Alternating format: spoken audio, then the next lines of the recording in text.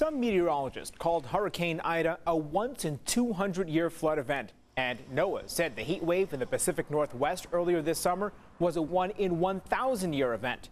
But some social media users say these one-in-however-many-year events seem to be happening more often. So let's verify. Are rare extreme weather events happening more frequently?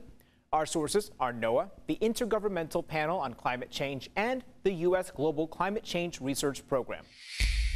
Part of the confusion stems from the definition of a 100-year storm.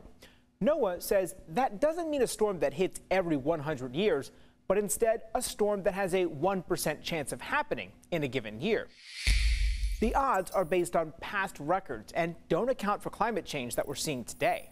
One way NOAA tracks the impact of storms is whether they cause more than $1 billion in damage adjusted for inflation. In the 1980s, there were less than 3 costly storms each year. That jumped to nearly 13 in the 2010s and 22 in 2020 alone. AccuWeather estimates Ida caused $95 billion in damage, making it one of the costliest storms of this century. So it's true. Rare extreme weather events are happening more frequently, and we'll likely see more 1-in-100-year storms in the future because that statistic doesn't account for the continued impact of climate change. With your Verify, I'm Brandon Lewis. To receive daily fast facts to your phone, text Verify to 202-410-8808. And to sign up for our newsletter, visit verifythis.com/email.